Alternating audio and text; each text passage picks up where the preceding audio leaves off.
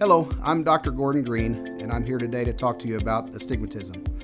Astigmatism is when the eye itself is not perfectly round. We compare a football, which is when we all know what an American football looks like, when it's got a long curvature and a short curvature, and we think of a basketball or a baseball or any other round ball as being perfectly spherical. The cornea is the main refractive surface of the eye, and that's most often where astigmatism occurs. It's whenever the cornea is not perfectly round or perfectly spherical.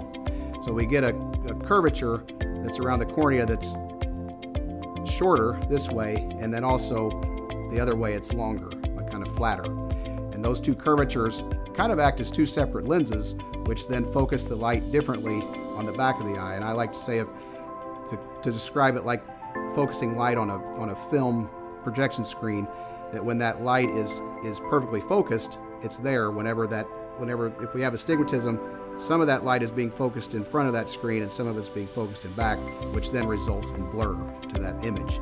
Astigmatism is related to blur, as we've already spoken to. It can be related to shadowy double vision. It can be related to headaches and eye strain. We most often develop astigmatism whenever we're younger, which can be either when we're really little, like before 5 years of age, it can be there, which is one of the important reasons to have an eye exam when we're little. And then it can also develop as we become an adult in our late teens and 20s. It is something that when we're younger we don't know about it and we just tend to live that way, but then when we're older it tends to cause the headaches and eye strain and blurry vision and difficulty doing the tasks that we need to do every day. We correct astigmatism most often with glasses and contacts. It can easily be also corrected with refractive surgery in most cases.